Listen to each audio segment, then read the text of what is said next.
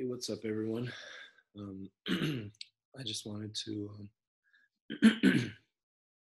Sorry, it's still morning. It's like 6:22, so you know how we do this. I wanted to record a video lecture of the 1.6 C and D notes, and just please follow along with me for this recording. And then when I ask you to pause, make sure you pause and work out some of those problems, especially for section C when we talk about mitosis and mitotic index. So I'm going to quickly screen share and then start with this lecture. If you have any questions, let me know. Or Thursday and Friday, I'll have the Zoom meetings again because today, which is Tuesday, and tomorrow I'll be moving. So let me quickly get the screen share going. And let's see.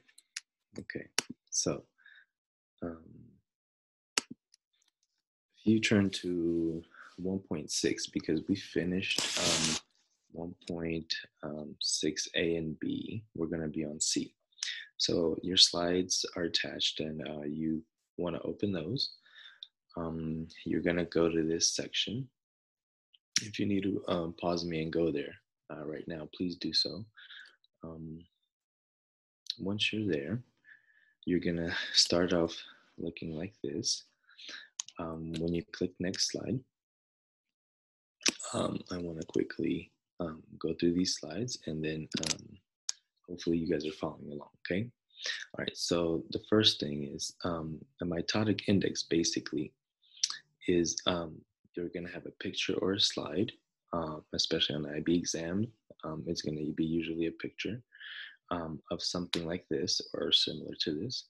And you're going to calculate the cells that are going through mitosis only. So whatever you see in the picture, if you see a cell in the picture, you're going to look at it and you're going to try to figure out, is this cell in mitosis? Remember, mitosis is prophase, metaphase, anaphase, and telophase. If the cell is in mitosis, then you put it in the numerator, as you guys see here. So a cell in mitosis, any of these phases. So if a cell's in prophase, you add it to the numerator. If a cell's metaphase, anaphase, or telophase, you add them to the numerator. Okay. Then those numbers, or the number of those cells, goes in the numerator. The total number of cells, so the cells that you look at on the slide or in the picture, you're going to count them, the total number overall, okay? All the cells in the picture or in the slide, and you're going to put them in the denominator, okay? So only the cells in mitosis, any of these phases, go to the numerator, and all the cells in the picture or in the slide go in the denominator, okay? So really quickly, a cell that is an interphase, I want to quickly do this so you guys understand. A cell in interphase is not part of mitosis. Remember, interphase is not part of mitosis. And you can go back to the slides to sections A and B to kind of review that. But if a cell's an interphase is not part of mitosis, okay? So only cells in prophase, metaphase, anaphase, and telophase go in the numerator, and that's mitosis. That's why it's called the mitotic index, okay? All right, so let's take a look at the next slide. Let me quickly go to the next slide. So you see this picture, okay? I want you to pause, okay? And I want you to quickly calculate all the cells that you see. So the first thing I do is I calculate all the cells that I see. So if you look at these cells, you see how you don't really see a full cell here? You do not calculate those. Only when you see a full cell. So you want to start calculating all the cells, okay? So the total, and the total is going to then go into the denominator, okay? So that's the total number of cells you see fully. Then you're going to go back, and each cell, you want to ask yourself, is this cell an interphase? If you say yes, then you don't count it, okay? If you say no, then you're going to ask yourself, okay, which phase is it in? Is it mitosis phase, um, prophase, mitosis, metaphase, anaphase, or telophase? Okay, so when I look at this cell here, and then when I'm done with it, I just go to the next one. Okay, so make sure you don't lose track. So go ahead and pause, all right, and give it a shot. And we'll come back in a few minutes. And so pause me and you do this. And then when you're done, or you think you're done, you're going to go ahead and click me back on, okay?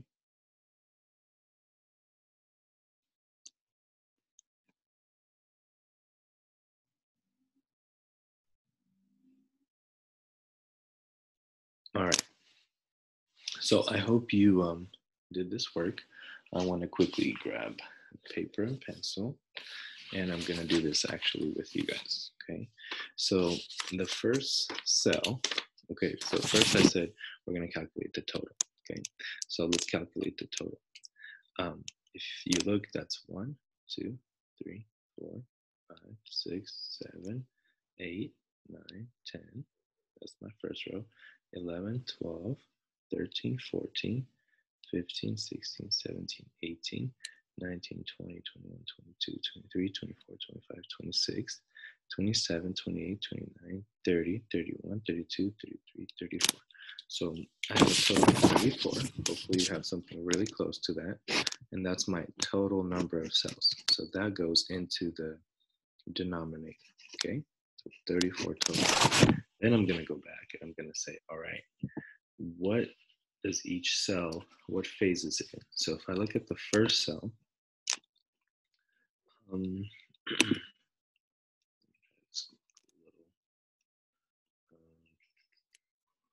a second. I want to try Spotlight. Okay. So if you guys look at the first cell, oops.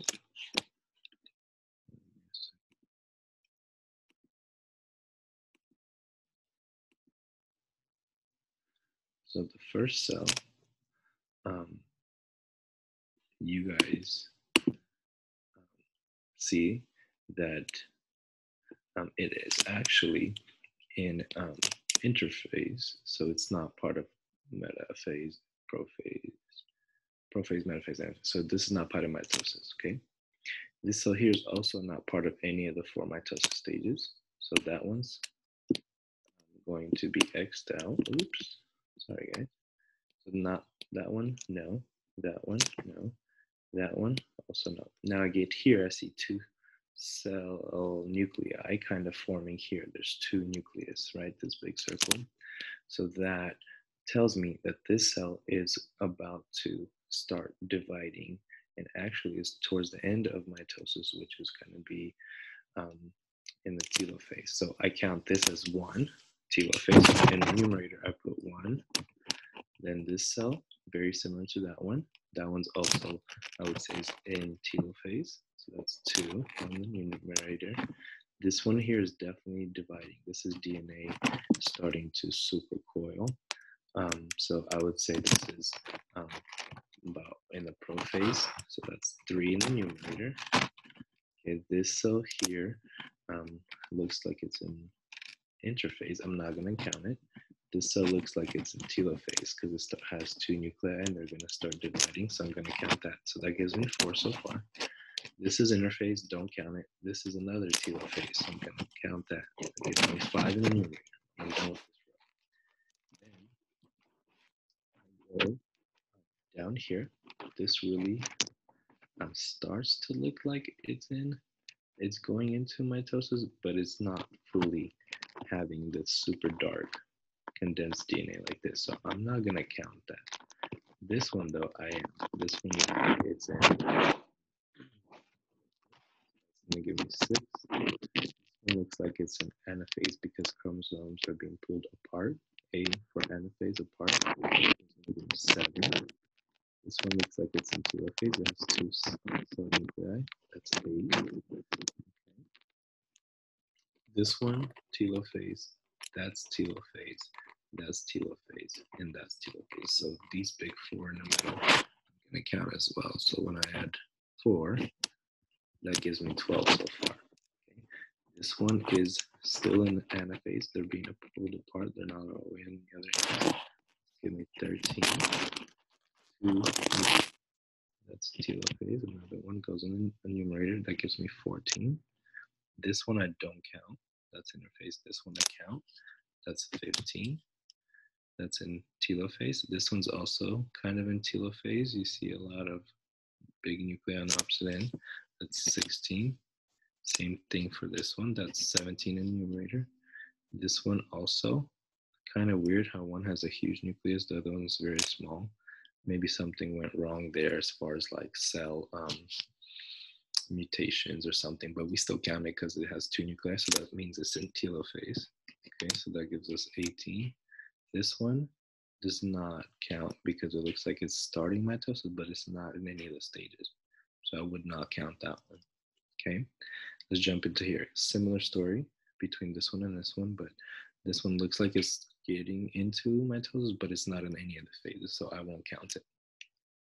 This is an anaphase because they're starting to be pulled apart. So that's going to give me 19.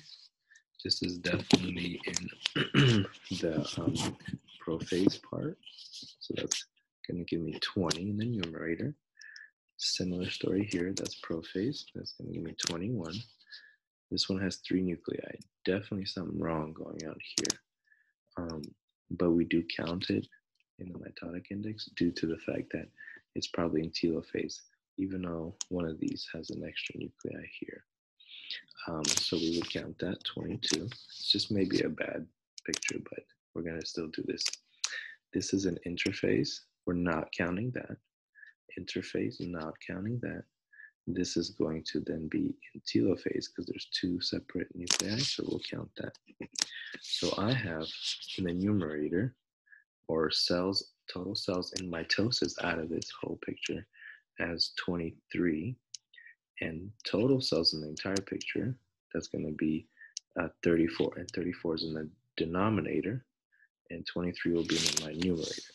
Okay, so then what you do, you just divide the numerator by the denominator, easy math, so you can get your calculator out, and hopefully when you divided 23 divided by 34, you're going to get a 0 point something. Usually mitotic index are going to have a 0 point something number. Okay, for me, I got 0.676, and then there's a bunch of numbers after that, but you could just put 0.676 or 0.68 if you want to round, but give me at least 2 digits after the decimal point. Okay, so that's how you do the mitotic index. Okay, so if you did something wrong, just pause, then go back and try to follow what I was trying to show you, and maybe you can kind of see where you went wrong. Okay, let's move on. This is another picture of the mitotic index. So this is for practice. So what you're going to do, okay, if we were in a classroom, you would see that we would color them. So I would give you this sheet, and you would color prophase phases in blue, metaphase phases in green, anaphase in orange, telophase in red. So you would actually get a copy of this and color them, but we're obviously not going to do that now. But what we will do is we will actually calculate the mitotic index. So what you want to do is you want to pause me right now, and you want to go ahead and complete this by calculating the mitotic index. Remember, you want to calculate all the cells you see, okay, fully. This one I would count for sure because you can kind of see what they're doing. But see these little parts of the cells here, I would not count those. I would definitely not count that. So you don't see the entire cell, so you can't tell. I would also not count this one here, okay, or this one, or this one, okay, just to make sure you can see what the chromosomes are doing. So go ahead and pause me now. If you want to print this and do the colors, that's cool. If not, that's all right. So just do the mitotic index. If you want to do it with colors, you'd probably need to print it. If you don't, then just pause, calculate first of all the cells, the total cells. That goes in the denominator, and then go through each cell and ask yourself, which phase is it in? If it's in interphase, it does not count in the numerator. If it's in prophase, metaphase, anaphase, or telophase, or any phase of those mitosis, right, those four, then you count it for the numerator. Okay, so please pause me right now and do that, okay?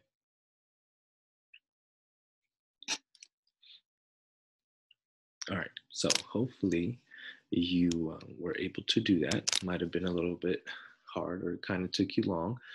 If you got frustrated, that's all right. Just hopefully you kept going. But let's quickly go through this and see, okay? So when you look at the actual answers here, what you would do is you obviously would calculate the total, okay? So you would say, okay, the total, right? When you see them calculated, they kind of did it kind of weirdly, but they calculated all the cells, and 20 that were in any of the mitosis phases, there were 20, as you can see in green, and then 55 were not. So if you add 20 plus 55, you're going to get 75. So that was their total. There's 75 cells that you can see. Okay. And then if you went through like you were supposed to, you would see that this one here, right, would count in for the numerator because it's in anaphase. This would be prophase, telophase, prophase. These chromosomes are lined up in the middle. That would be metaphase, prophase, anaphase because they're being pulled apart, prophase because the chromosomes are dark and they're starting to spread out, right? You see the difference between prophase and interphase. Interphase, all the chromosomes are tucked under one little circle, okay? Then you would see these wouldn't count. This is prophase, anaphase. These two are separate cells. So if you made that mistake because you didn't see that line, that's okay, but there is a little line there. These are two separate cells. Okay, these are not counting. This is anaphase, anaphase, metaphase, anaphase, anaphase, prophase, prophase, metaphase, anaphase, prophase. So totally there were 20. If you were a little bit off, just make sure you kind of see where you went wrong. That's okay. So there were 20 in mitosis, any stages of mitosis, there were 20, and 55 that were not. So totally there was 75. So what you do is you take 20, okay, and you divide that by 75, and you should get 0.267. So just check your work, okay? But that's how we do the mitotic index calculations.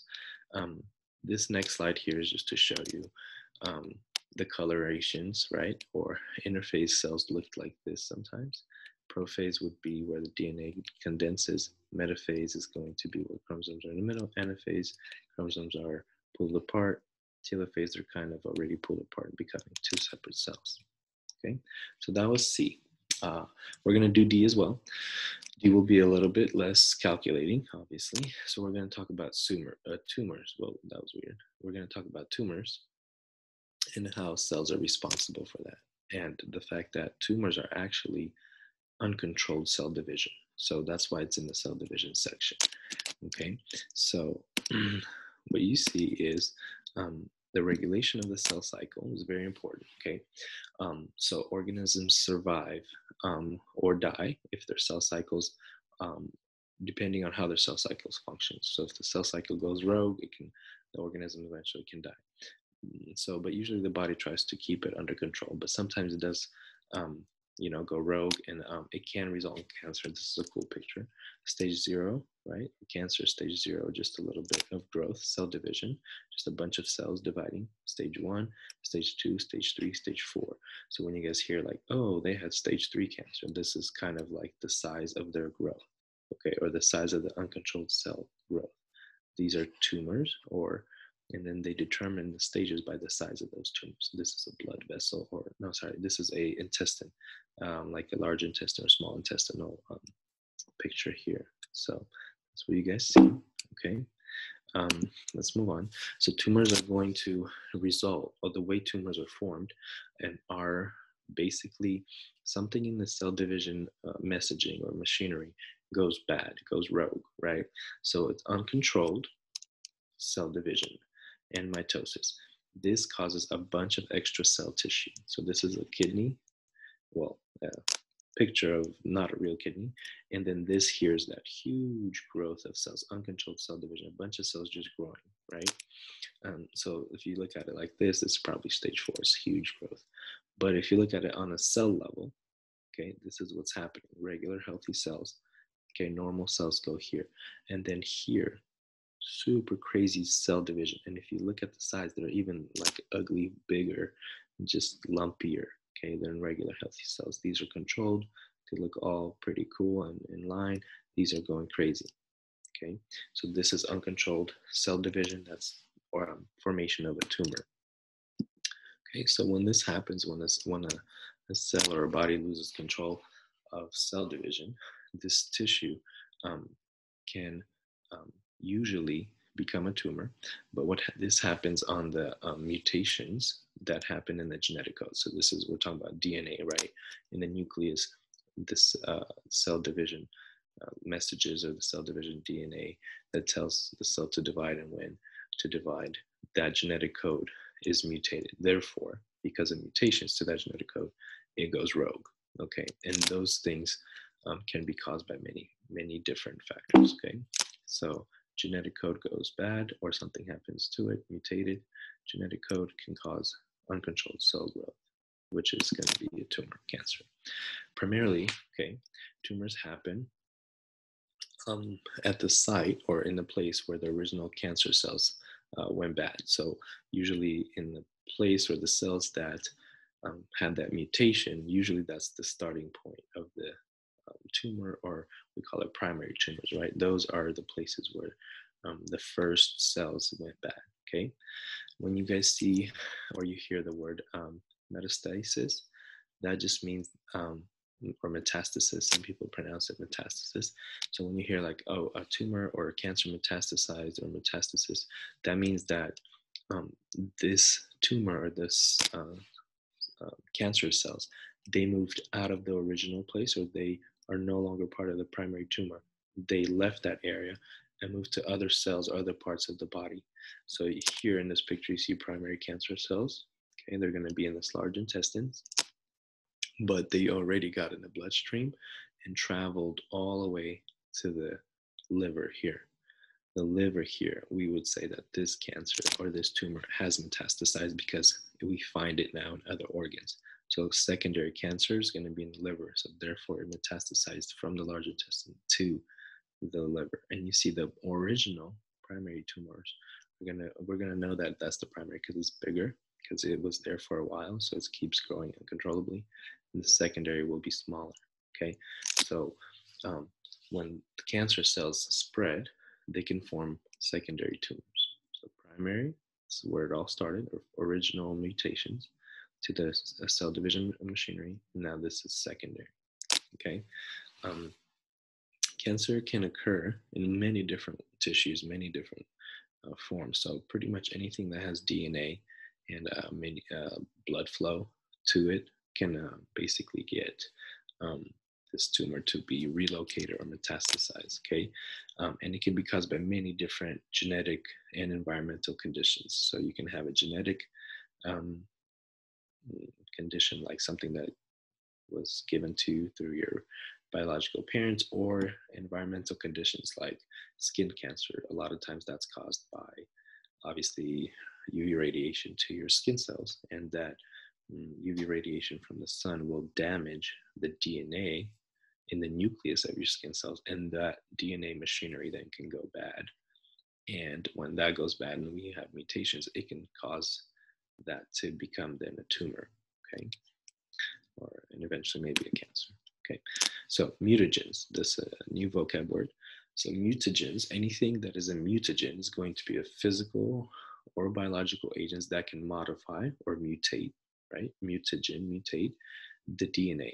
So they can be radiation, they can be chemical compounds, okay, or even biological compounds. Anything that can go into your DNA and mutate it or change it is going to be called a mutagen. Okay, so you have normal parent DNA, then you have a mutagen. Okay, like this is a chemical mutagen here, HNO2, that then changed one of your nucleotides. It was CG, altered DNA, going to be CGA here, okay? But you guys see how this was a triangle, okay? And now this is a loop. So this right here looks more like a G now, not really like an A. So it's starting to have a mutation, and then you're going to spread it, replication, so on and so forth, and then you have a G here, okay? It's CG instead of a TA. So you had a mutation that altered DNA, okay? Many changes in the DNA are not harmful. So we have a bunch of mutations every day happening in our DNA, but many of them, or most of them, are not going to be harmful to us. But if the mutation does affect the gene, okay, that is involved in a cell cycle, so controlling the cell cycle, or maybe keeping pace of the cell cycle, anything that has to do with the cell cycle, if the gene is involved in the cell cycle, if that gene is mutated, then a tumor can happen because it's gonna maybe then go into uncontrolled cell division, okay? Mutagens that cause cancer are also called carcinogens. So if anything that causes cancer, carcinogens are going to be cancer-causing agents. Okay, so mutations that cause cancer are going to be called carcinogens. So mutagens, carcinogens, two words. Okay, mutations that can cause cancers are carcinogens. All right, so make sure you have those two words kind of in your mind, and when you do your study guide, you're going to definitely need them. But the idea is, you can see that anything that can mutate DNA, especially genes that are involved in the cell cycle, can result then in a tumor. Okay. Carcinogens are cancer-causing agents that increase the changes or increases the like how often you have mutations. So and they also mutate the tumor repressor genes. So those are going to be genes that stop tumors from happening. So you have this tumor suppressant genes in your body that actually prevent you from getting tumors, which is really cool. And proto-oncogenes, okay, that's going to be another word. We're not going to get into that, but those help your body not get cancer and not get tumors. But cancer-causing agents, okay, so carcinogens, are going to increase the changes of mutation. So they're going to mutate these, which are then these are helping our body not get cancer. So if you mutate them and mess them up, then your body's going to most likely get cancer or have a higher chance of getting cancer. So some of the things: radiation, viruses, and chemicals. So this is a virus that will can cause cancer by mutating the repressor genes by putting its own DNA in there.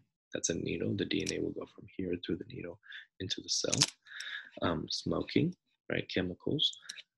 And this picture here is very interesting because actually the charcoal things, like if this is meat, right, that came from an animal, if it's burnt, if you see that burning charcoal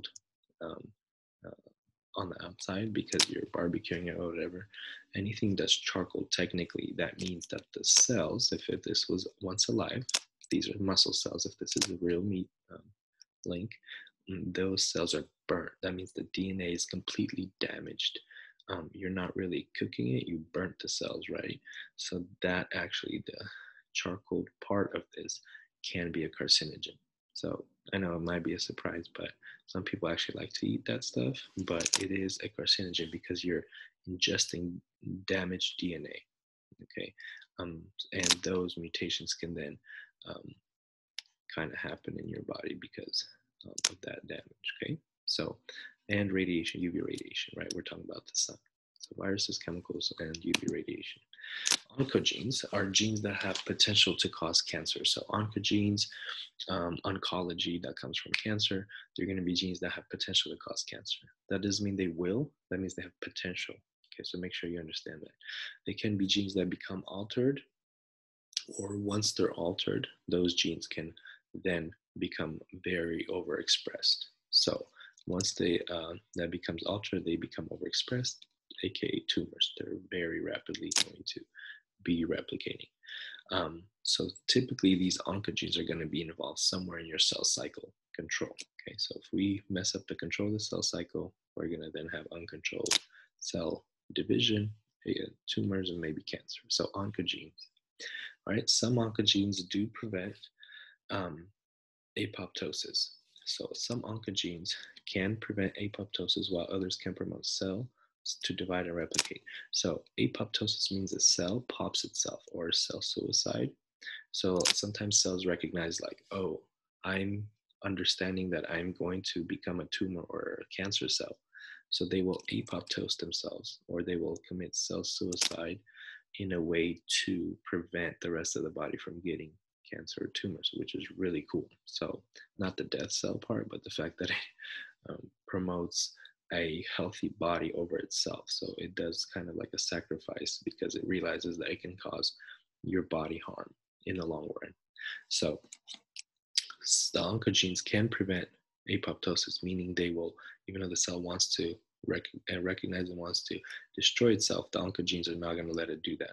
Or they can promote cell division and replication, aka uncontrolled cell death. Uncontrolled cell division. So apoptosis, I defined it here. So programmed cell death that maintains integrity of tissue, meaning the cell will sacrifice itself to maintain integrity or to keep the body alive and not get cancer or tumor. Okay, so very interesting oncogenes. In recent years, there have been many studies that has showed a strong correlation, strong correlation between the incidence of cancer and those who smoke cigarettes, okay? So we're talking about mostly lung cancer, okay? So if you read any of these, you'll see a lot of correlation, a lot.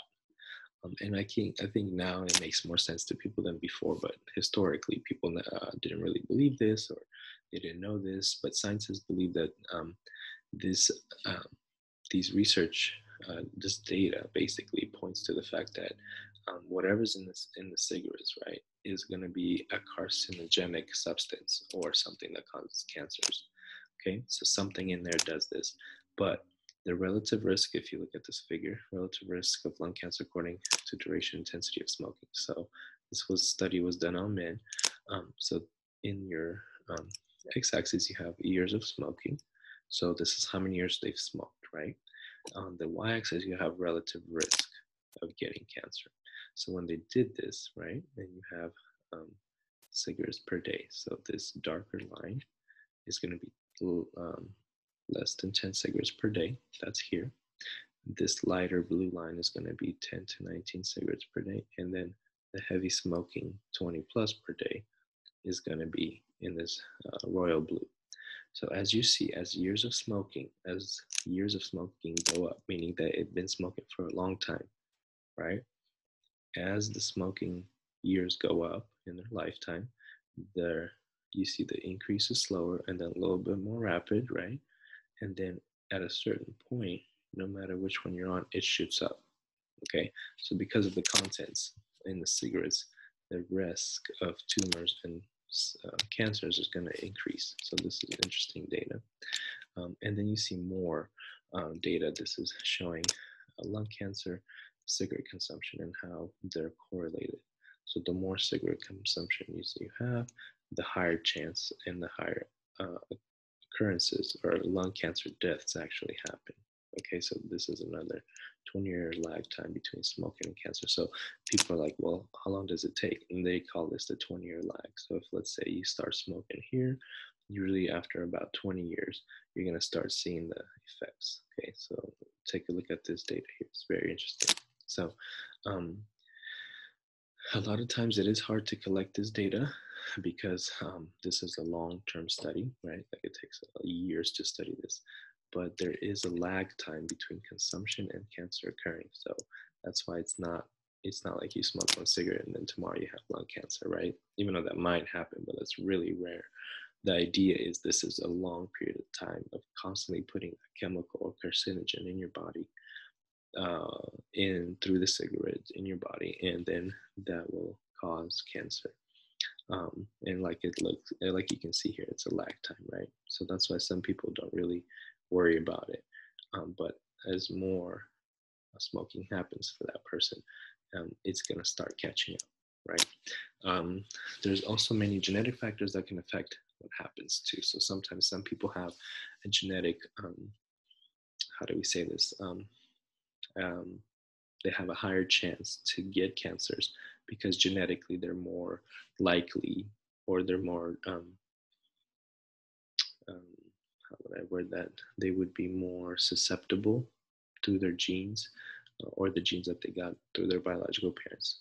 Okay, so regardless of the lag time, though, there's always positive correlations in every study that I've seen, and a lot of the studies that they talk about in IB, you see these correlations, even though it might be a little bit later because of the lag time, you'll start seeing this happen. Okay, all right, so that's the end of our screen share. So now I'm back on full screen. Cool. All right, so that was notes and lecture, video lecture for section 1.6 C and D. All right, now jump into the next part and you'll have all the sections done for your study guide. All right, deuce, have fun.